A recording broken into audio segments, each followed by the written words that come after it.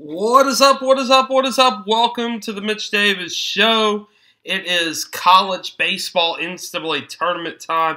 Regional preview with the one and only Jake Mckeever is going to be joining me momentarily. We talk about all the college baseball regionals and recap of the conference tournaments. A lot of exciting things going on in the world of college baseball. I'm your host, Mitch Davis, founder of the MitchDavisShow.com, podcast host of the Mitch Davis Show. You can follow me on Twitter, MitchDavis_8. Before we get into any interviews whatsoever, though, we have to acknowledge our wonderful and amazing sponsors at the Cotton States Baseball League. It is opening weekend of the Cotton States Baseball League here in New Albany, Mississippi at B&A Park. It all gets underway Friday night at 6 p.m. A great weekend of baseball is coming. I mean, it really is just going to be a great weekend leading up to an incredible summer of college baseball here in New Albany, Mississippi. I'm going to be there. I'm going to be doing broadcasting, podcasts, articles,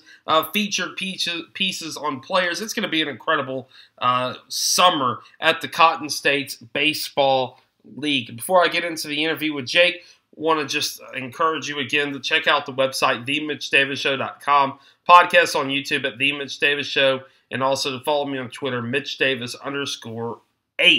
I am joined now by Jake Mckeever on the Mitch Davis Show. NCAA tournament time for the college baseball regionals. Jake, how you doing? Welcome on the Mitch Davis Show. Mitch, excited to be here. Thanks for having me. I mean, it's almost 7 o'clock here on Selection Sunday. I'm still having to pinch myself that we made it here to the postseason. So excited to be here. I want to say you guys do the Lord's work there at College Baseball Central. Wonderful college baseball website show. You guys do a lot of great work. Just briefly tell the people what you do for College Baseball Central and where can they find all of your work heading into the regionals?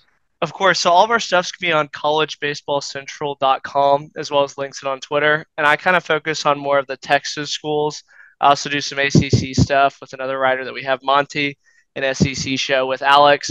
And then I also do the mega threads. That was kind of my claim to fame this week, which took a ton of work to do just to kind of track to see who was in, who was out.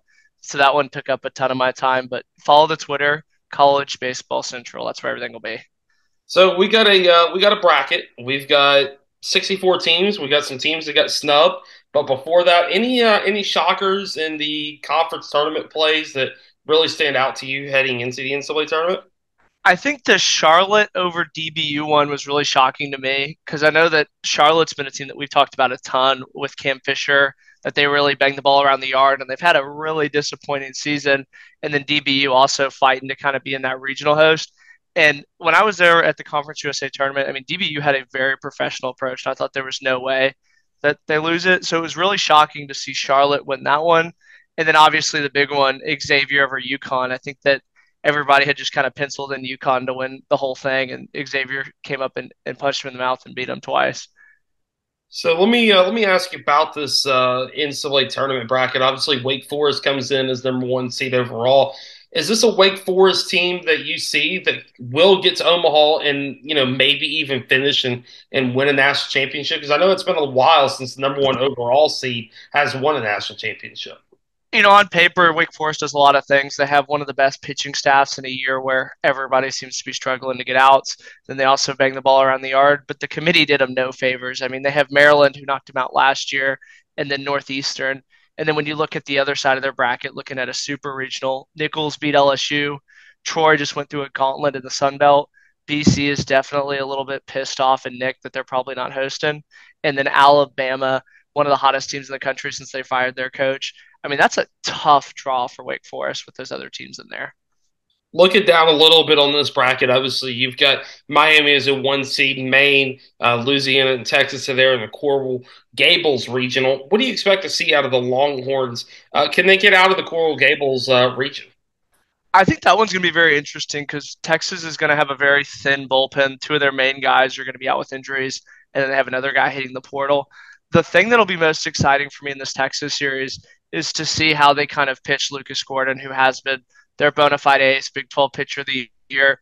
He keeps them in a game, allows about 2 or 3 runs max. So I wonder if they save him or if they use him to get through that Louisiana Raging Cajun. But again, I think that's one of the benefits of being a number one is you get to save that starting pitcher. So David Pierce has a really great challenge with Texas to see how he uses Lucas Gordon there. Let me ask you, as a Texas person, and everybody talks about conference realignment. We've heard a lot of that this spring, but Texas, as of July, or actually, yeah, as of next year, they're going to be in the Southeastern Conference playing baseball. I think it's next year when they start playing Southeastern Conference baseball. What do you expect to see out of the Longhorns? Will they come into the Southeastern Conference and automatically compete in baseball? So that one's going to be a really interesting debate because when you look at Texas since A&M joined the SEC, they have a losing record against SEC teams that they play. But the flip side of that is Texas always seems to rise to the occasion with every single conference that they're in. I mean, they can sit here and say that they have bad losses, but at the same time, they swept Texas Tech, they swept West Virginia this year. They've been to Omaha 2 straight years. So I know that a lot of SEC fans, especially with the arrogance that Texas fans are going to come into, will like to say that Texas won't dominate it. But I think Texas will be in that A tier in the SEC, like A&M, like Arkansas, and they're going to be a lot closer to the Arkansas and the Missouris of the world. I want to ask you about A&M. Obviously, looking at their draw, I mean, they've got Stanford, San Jose State, Cal State, and Fullerton. Is this a region where you foresee A&M getting to a super regional and maybe getting back to Omaha, or is this going to be a situation where Stanford's going to be too much for A&M? As long as Stanford keeps off the black jerseys, I mean, they've been eliminated the last 4 times, I believe, in their black Stanford jerseys. I feel like this is definitely Stanford's loser to reach. But again, we don't know what A&M we're going to see. We could see the A&M that got swept by Arkansas and walked double-digit guys. We could see the A&M that lost to Portland earlier in the year. But the flip side of that is we could also see the A&M that should have swept Florida and took 2 of 3 from them. We could see the A&M that just went on a long run in the SEC tournament that had their pitchers pound in the zone. But again, I think Stanford definitely has the hitting talent, and especially with Quinn Matthews. If you get Quinn Matthews against the winner of A&M Fullerton, I think that's going to be a game that'll go a long way for Stanford. And if Stanford's sitting pretty in that winner's bracket, it's going to be very tough for A&M to come out. And the flip side of that is Fullerton also is a pretty challenging team. Before we kind of jump on the Stanford A&M, they took 2 of 3 from Texas, and they really battled that series, and especially Texas being a 2 seed. Fullerton has to feel really good about how their chances feel because they have A&M lost to Texas where Fullerton beat them. Looking at this bottom half of the bracket, obviously you've got LSU as the 1 seed, Tulane, Sam Houston State, and Oregon State. Do you foresee LSU having pitching troubles against any of these teams in the Baton Rouge Regional? We're going to know how good this LSU team in this regional right off the bat with Tulane. I think if they pound the zone and take care of business the way that they've kind of come accustomed to, I think that this is a regional that they could dominate. But the flip side of that is anybody can beat anybody when you walk people. I mean, we saw it with LSU and Mississippi State, where Mississippi State took 2 of 3 from LSU. And I think Tulane is definitely probably 63 of 64 teams in this tournament, with George Mason being 64. But, I mean, Sam Houston has the hitting talent. We saw it in Round Rock. Granted, LSU blew the doors off of Sam Houston, but Sam Houston had a chance to win that whole tournament. And then Oregon State has just been the class of the Pac-12. I mean, they always seem to be in that Omaha mix. If they don't go to Omaha, they're always in a super regional. So I could see this one going 100 different ways, but I think if LSU or Oregon State makes it out of this regional, I think they're going to be the ones that go to Omaha just because I mean, with Oregon State, that's going to be a really big win over LSU. And then LSU, I think, is still the best team in the country. And if they play like the best team in the country, there's no one that can beat them even when they're on. Tell you what, Jake, looking at this next little pod, as I like to call it, it's probably the most geographically pleasing college baseball pods in recent history in the Lexington, Kentucky region. Well, obviously, Kentucky is a 1 seed. They've got Ball State from Muncie, Indiana. They got the Indiana Hoosiers and West Virginia. What do you expect to see out of this pod? Do the Wildcats advance on to the Super Regionals? Yeah, I mean, this seemed like almost where the committee started based on geography. Sorry about that. I think Kentucky has to feel really good. I mean, they play an exciting brand of baseball. They led the SEC in bunts. They do a great job hitting behind the runner. And again, their pitchers throw strikes, which at the SEC has been easier said than done this year. West Virginia has definitely been sliding the wrong way. They got swept by Texas and then went 2-0 in the Big 12 tournament. So they're definitely not the team that they were before. But again, J.J. Weatherhold, who was Big 12 Player of the Year, can still carry them. I think he hit around 430. And then Indiana, I'm going to be honest, I didn't think Indiana was going to make it. I didn't even have them on my bubble list when I saw them when they played Texas earlier in the year. they really didn't impress me that much, and Texas kind of dominated that series. And I really never saw it from Indiana.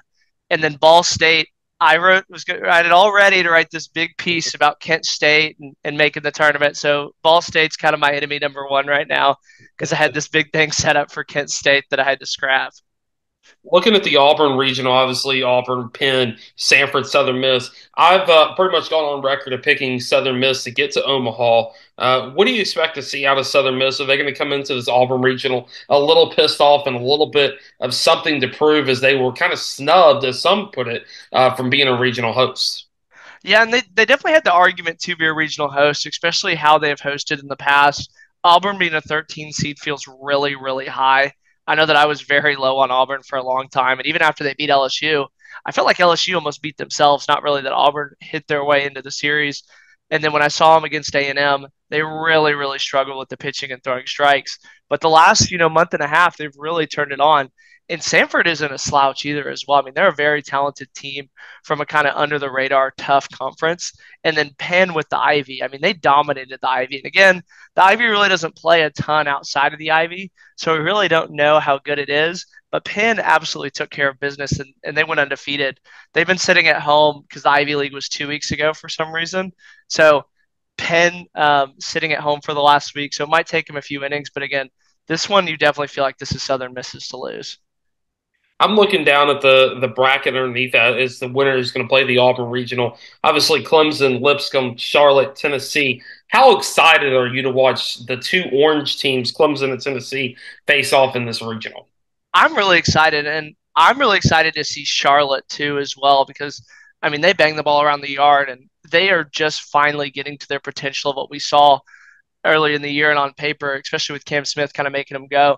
And then Lipscomb and the A Sun. I think everybody kind of expected Florida Gulf Coast to come out of this. And it was definitely a weird bracket for them. So Lipscomb's going to be no slouch as well.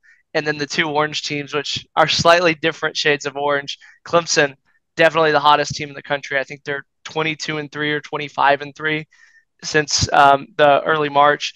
And then Tennessee, that one will be interesting to see what Tennessee shows up. If it'll be home Lindsey Nelson, Tennessee, that's tournament tested and ready to play, or if we'll kind of see, the Jane version of Tennessee that we've seen on the road where they struggle against bad teams.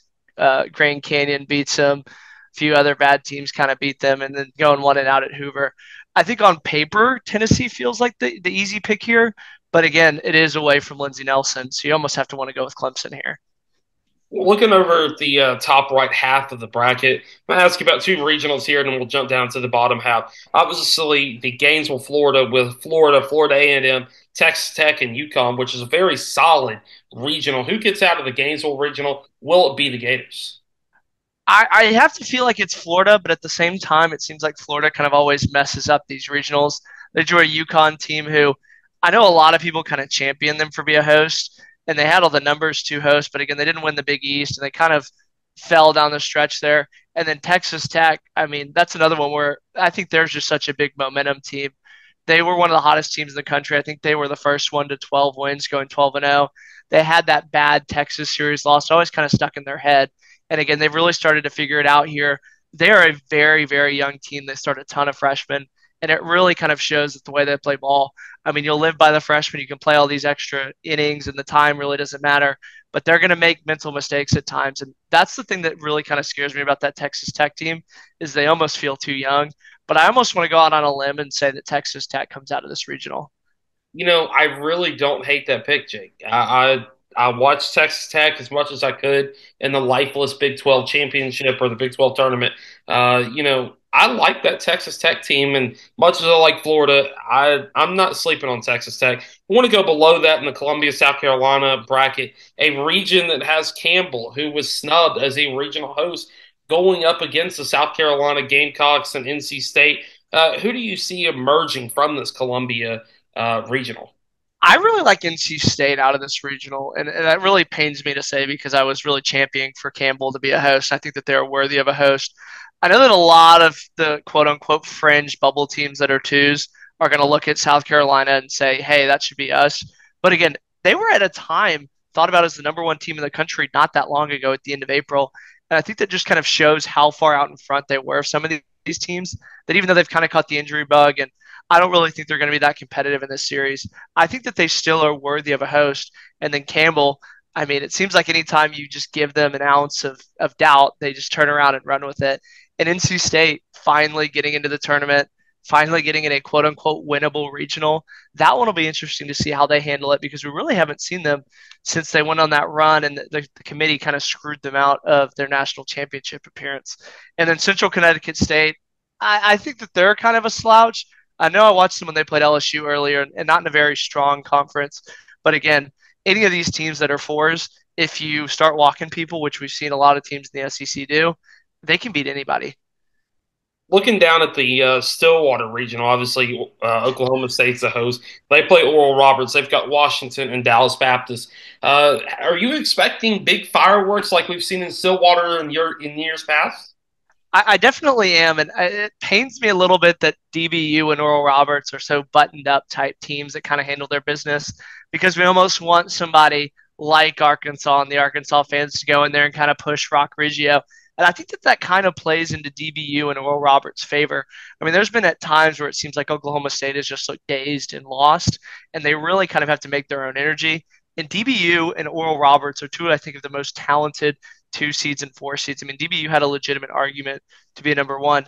And then Washington kind of playing for the pride of the West Coast. Not a ton of West Coast teams. So I guess Washington kind of bears that burden.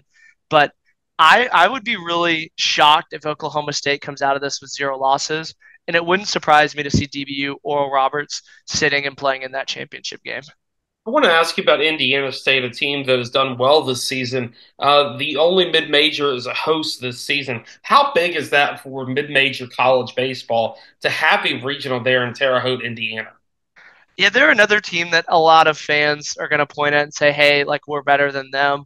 But if Indiana State can't host, then a mid-major shouldn't ever host. I mean, they went out and they played some talented teams, and they went out and dominated their conference in just about every facet. And I think that they are worthy of it. The one that I'm a little bit surprised at is Iowa as a 2 and North Carolina as a 3. Those almost feel like they should be flip-flopped, just the way that they kind of went down the stretch. But Iowa with Brody Backed and Keaton Anthony, and it depends which Keaton Anthony we see if he's even going to be there because with the looming investigation and everything, he sat out a few weeks. But I mean, I think Iowa has the talent to even go to Omaha. The sky's the limit on them with Iowa. But again, we really haven't seen them play a quote unquote competitive team since that Round Rock series that was all the way back in early March. That was kind of when everybody found out about Brody Beck. So that one will be interesting. And then Wright State, I think, is a very talented 4 as well. They've been to the tournament a few years, looking to finally kind of break through, get into that super regional. I think that they've been the most appearances without making a super regional. So really kind of rooting for Wright State to come out of that one. Jake, I want to ask you, these are the last 2 questions I have for you. There's been a lot of talk the last 2 or 3 years about moving the SEC tournament out of Hoover, and you're not necessarily an SEC guy. You were a national college baseball guy. What do you make of those talks, and should the Southeastern Conference move the conference baseball tournament out of the Hoover Met?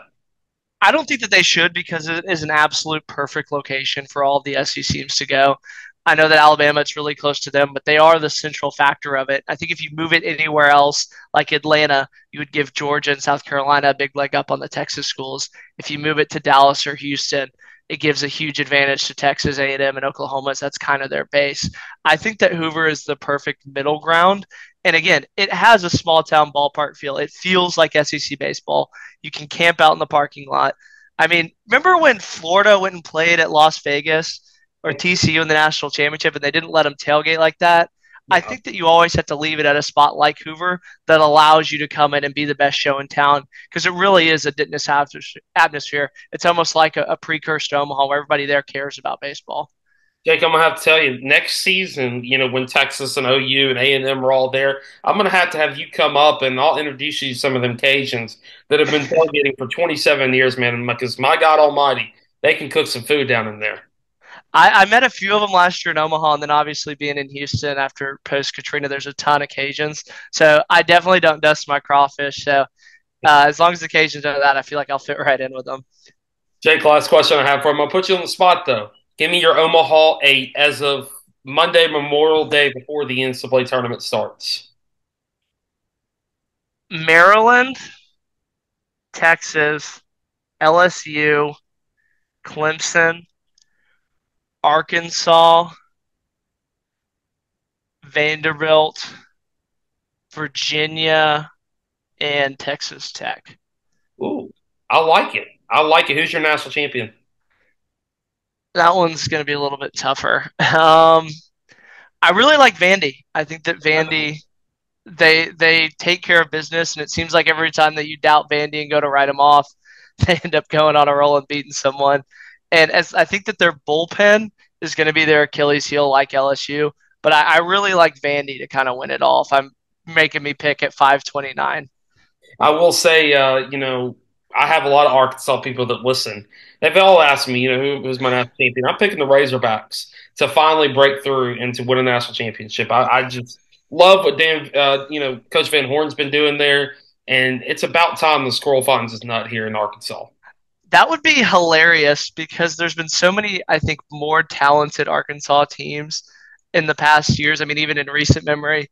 And it seems like this Arkansas team just finds ways to win. I mean, they really don't have the headliner like Benintendi or Cops or anything like that. I always use the gif of Al Davis, just win, baby. That's how I feel watching Arkansas baseball.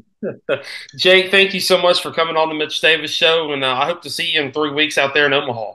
Of course, Mitch. Hopefully your Southern Miss Golden Eagles make it out there and we can get you some jello shots at Rocco's. Man, I was dominating the Ole Miss jealous shots last year because in the SIP we know how to party. So hoping Southern Miss gets out there, it'd be really cool to see the state of Mississippi win another national championship.